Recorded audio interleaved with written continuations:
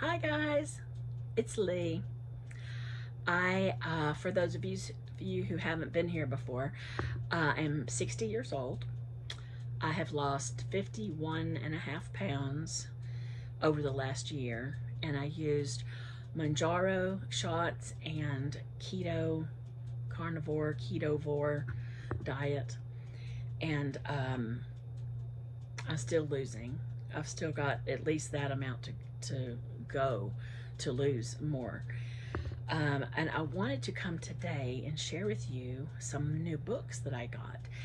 And the books I get on the keto plan are from thriftbooks.com. And I get them for anywhere from $3 up to $9. But brand new, they range from $20 to $35. So they're really affordable and handy. This one is called Beyond Keto, and it's by Don Colbert, MD. And I also covered his other book once before. I can't remember the name of it now, but anyway, it looks just like this one. And this one's covering the keto diet, but it's incorporating the Mediterranean eating plan with it. And that is really helpful for, like, on the days I just don't want to go keto. I want something else. It's nice to know, okay, I can go to this Mediterranean diet plan and get a little bit of extra ideas of things to eat. Anyway, it's good. And here's another book I got. Keto for Women by Leanne Vogel. And it's a thick book, and it's really nice. And that is all about women's bodies, the keto plan, how it works, just all kinds of things. I've only gotten through like a chapter on both of these, so I can't tell you everything, but I have looked through it. And then I got, those are my two main ones, but then I got two more books from Thrift Books because they just looked good. And this one is Keto Soups and Stews. Carolyn Ketchum is the author. And I tell you what, I flipped through this when my husband was getting surgery the other day, and I already have 3 recipes. I have 2 that I really want to make soon. So that's a pretty good book. Okay, and then this one has become my favorite one to read since I got it. But it's The Everything Guide to the Ketogenic Diet by Lindsay Boyers.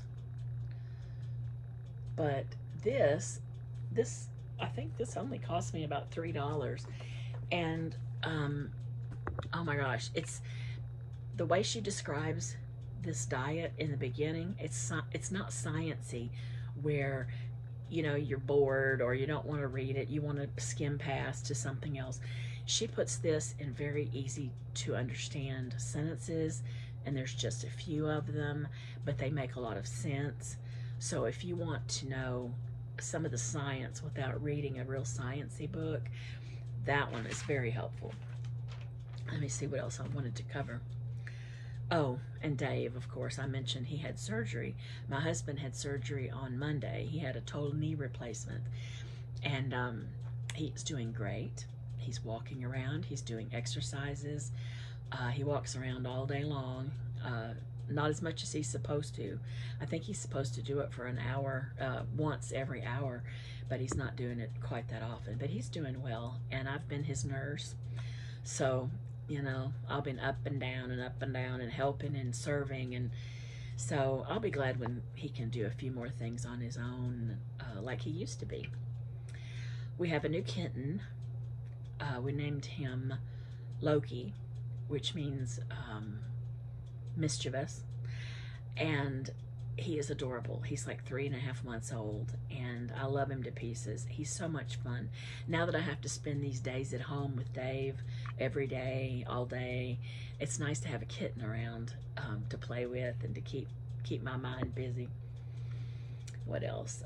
Oh, I had a a BLT the other day, but I didn't eat it with bread, and I didn't have it as a lettuce sandwich either. I bought the Mission low carb tortillas, and I normally just count total carbs whenever I count carbs. But this I had to count net carbs because it only has 2 net carbs, has a whole lot of total carbs.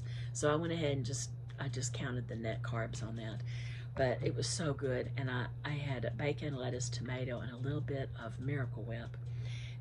Not a whole lot, and just enough to sweeten it a little bit and give it some zing. But it was really good. So I would say try that if you haven't. Oh, and I've discovered something else. I got an espresso coffee pot, and it uses little pods. It's kind of like a Keurig, but they are different shaped pods. But this makes espresso, whereas a Keurig doesn't. And I wanted some espresso iced with, and I can't think today.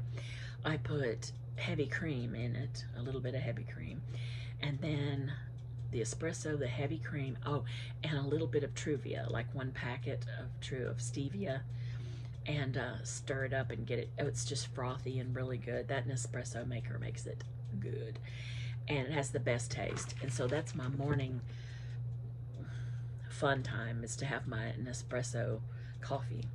But it does have about, the way I make it, has about 9 carbs, so I have to be careful the rest of the day when I have these.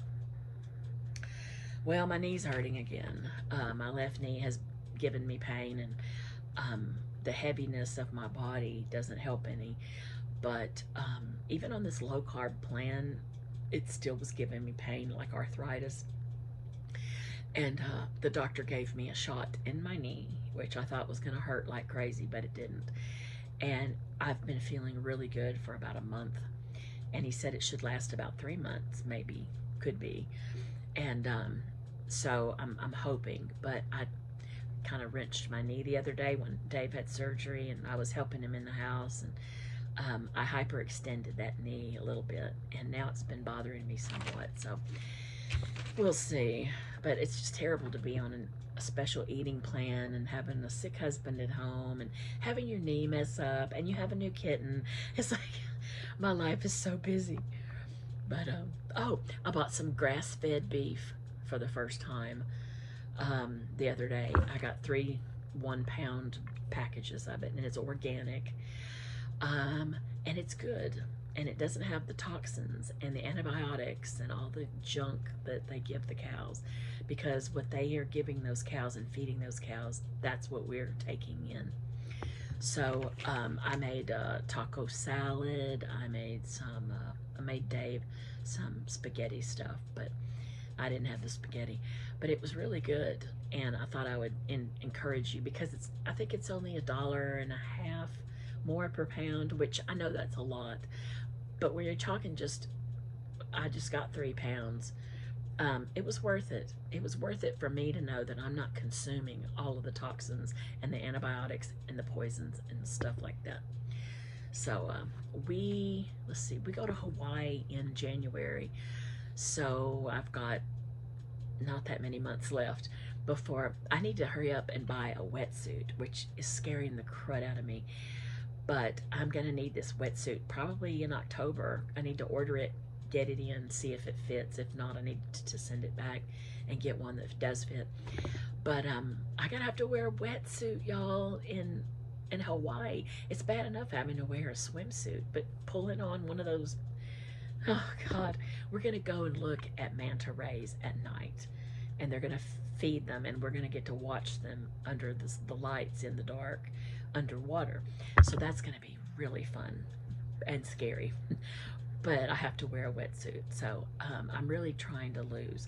I lost 1.5 pounds this past week, so it is going. Are you there? I'm back. Sorry, my alarm went off, so I've got a few more minutes before it hits again. Anyway, the wetsuit and Hawaii are coming up, so I have to get ready for those. I'm not used to eating dessert anymore. Not really, except sugar-free Jell-O cups and some sugar-free gum That's about all. I used to love sweets. I couldn't get enough sweets. And now that I'm off of the sugar and doing low carb, I don't I don't crave that anymore. But the other day, my mother had made some banana pudding for Dave after his surgery, and I thought it smelled so good, and I thought I'm gonna try it. And so I made me a little bowl. I only had like 2 bites. It was it was great. Don't get me wrong, but it was thick and sweet and heavy, and it upset my stomach. It upset my stomach a little bit. It was so rich and sweet. So I can't handle the same things that I used to eat. So if you're gonna really do ketovore or keto diet or anything like this, low carb, really low carb, because I only eat about 25 carbs a day probably. And if you're gonna do this, get ready, because your body will change and you're not gonna want the same foods that you once had. Oh, and the last thing is I'm throwing a Halloween party this year, and it's a birthday party for our grandson, and his birthday's on Halloween. So I don't know if we're having it actually on Halloween or not, but I have to have a party. And so I'm going to need food to serve. And I think I'm just going to do hot dogs, hamburgers. That way I can have the meat out of them and the veggies. And I've got my own sugar-free ketchup and stuff like that that I can eat. But I would appreciate it if any of you have ideas for low-carb sides or dessert type things that would not be full of sugar and carbohydrates. So that'd be great if you want to share that.